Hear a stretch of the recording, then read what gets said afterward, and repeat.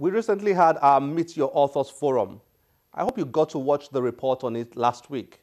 It was fun and inspiring for all of us who were there, mainly because of the many insights shared by our guest authors.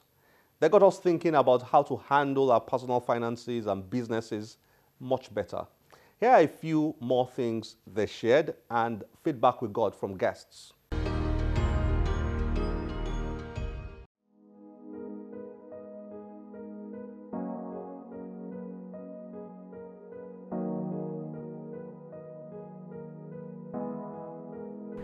The truth is, money has no value in itself. In itself, the word spelled M-O-N-E-Y has no value.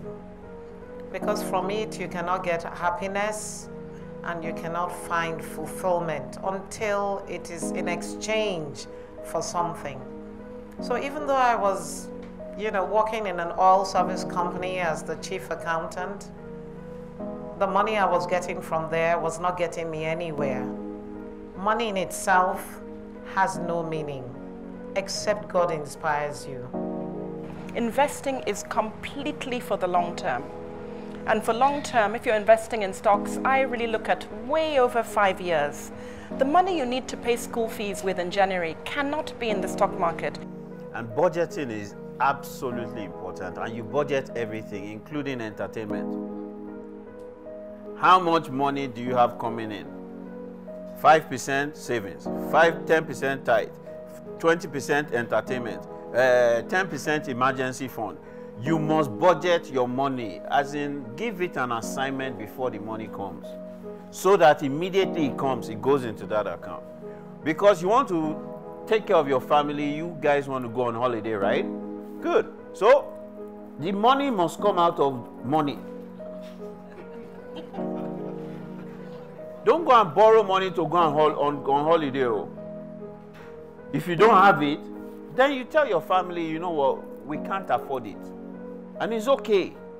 Mentoring is a very, very necessary instrument in moving forward in areas that you are skeptical or scared about or intimidated about.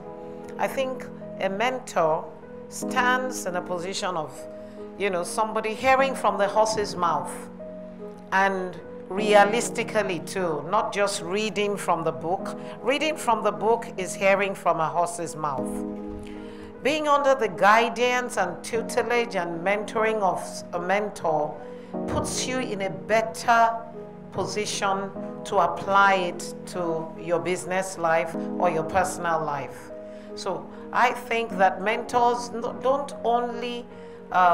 only speak to you their personal journey, their personal experience, they will also stand in there as encouragers, people who will encourage you to take the next step forward. And I think that goes a long way to actualizing what you have read.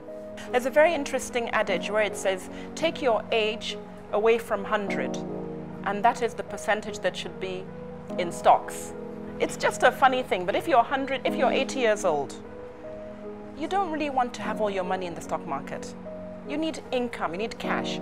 But if you're in your 20s, you have the most incredible opportunity to buy mutual funds, to save for the long term, especially for those of you who are living with parents, you're not paying rent, you've still got a lot of luxuries from parents helping you out.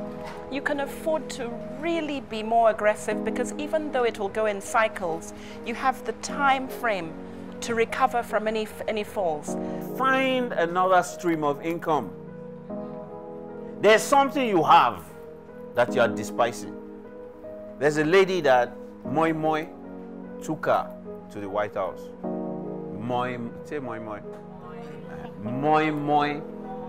Moi Moi took her to the White House, and she met Michelle Obama. Moi Moi.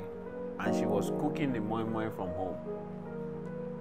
You have certain gifts, and it's the gift of a man that will create room for him and bring him before kings. Don't despise your gift. I know you want to sing and blow. The musician will eat, oh. You understand what I'm saying? And they will dry clean their clothes. They will wear shoes. What is it that you are passionate about and you are gifted in? That can be an extra revenue for you. And guess what? You will do it effortlessly if it's a gift.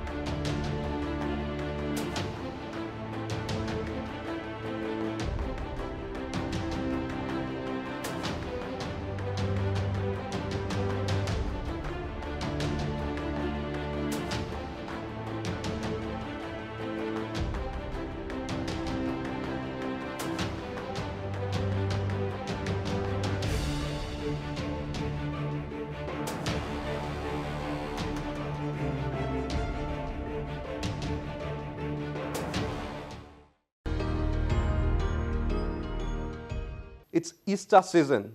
We thought we should recommend something inspiring to read during the Easter holiday period. Here are 2 books you can pick from. Check out these 2 books by Titi Horsfall. Influence of a King. Influence of a King spans the globe during a time of harrowing worldwide events: the Great Depression, the droughts of America's Dust Bowl years, World War II and post-war developments, and captures the essence of faith and the power of choices.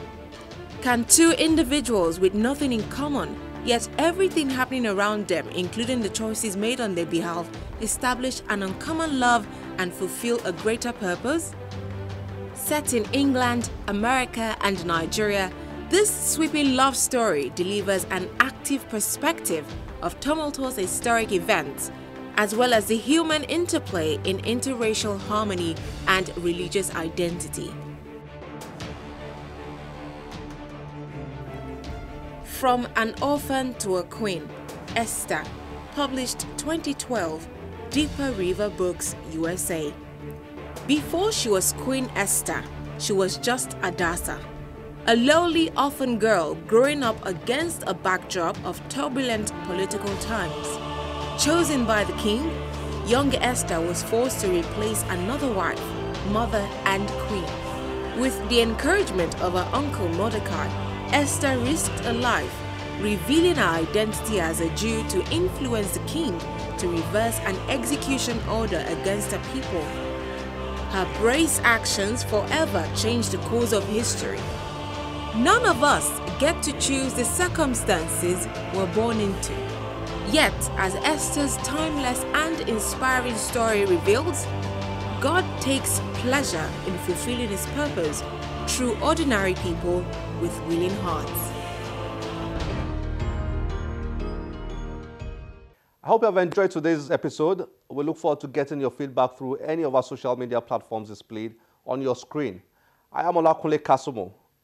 Remember, one great book can change your life. Bye-bye.